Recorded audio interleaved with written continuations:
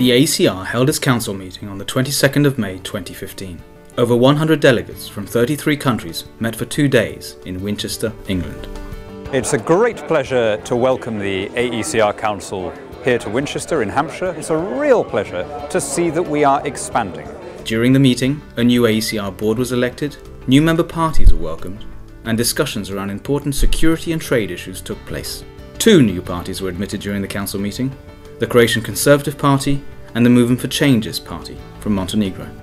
We started a new party, it's Croatian Conservative Party. It's going to be a great future, great party for Croatia. I thank you very much for accepting us. Thank you for your understanding of complexity of situation in the Balkan. We have 3 more applications now formally submitted. We have several more in the pipeline. We are the fastest growing group. Accepting our party to the alliance, you would help and encourage the democratic process in Azerbaijan. Thank you very much. I'm here to present briefly the party Freedom and Solidarity. In Slovak it's Sloboda a Solidarita.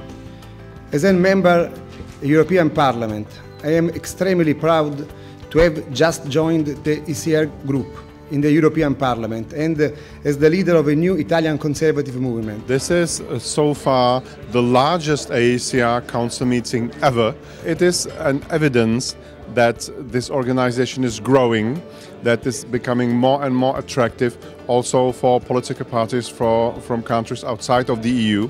One of the fundamental principles of the AECR is that all member parties are treated equally, whether their countries are a member of the EU or not.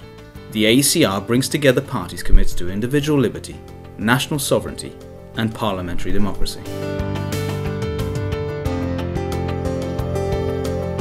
We are flourishing on every level. We've created successful and coherent groups on all of the different assemblies and legislatures of Europe now, the Council of Europe, the Committee of the Regions, the NATO Assembly and so on. We'll be hearing from our affiliate organisations.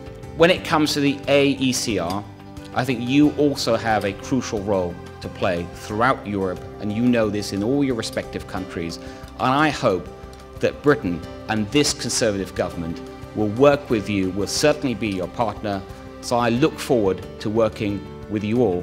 Thank you very much.